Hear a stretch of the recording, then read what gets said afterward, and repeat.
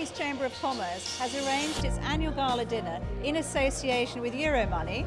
This year Euromoney held the Portugal Euromoney conference here in central London, and the Portuguese Chamber of Commerce held its annual gala dinner in the evening with over 150 guests, many of them people who'd come to the Euromoney conference, but also we had over 100 guests from other companies very keen to learn more about Portugal and who have businesses in Portugal. The Chamber works and labours very hard in organising events, in organising occasions, and also it works as a hub, a permanent hub of points where investors who feel that there may be an opportunity in Portugal come to. A Câmara tem trabalhado nestes últimos anos algumas áreas da economia portuguesa que são importantes para o mercado britânico, nomeadamente a propriedade, o setor financeiro e também a criação de uma rede de negócios e de contactos entre empresas portuguesas e empresas britânicas, entre empresários portugueses e empresários britânicos. E nós, naturalmente, nesta nova direção vamos manter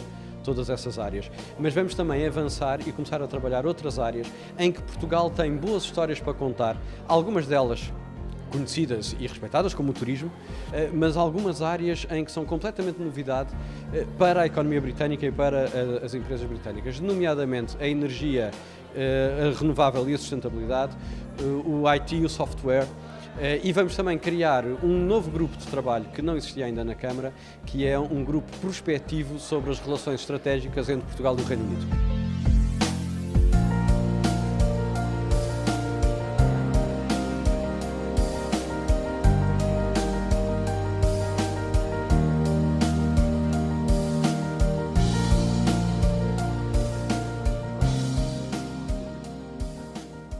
It's a great honor for me to be the guest honor of this evening, this dinner.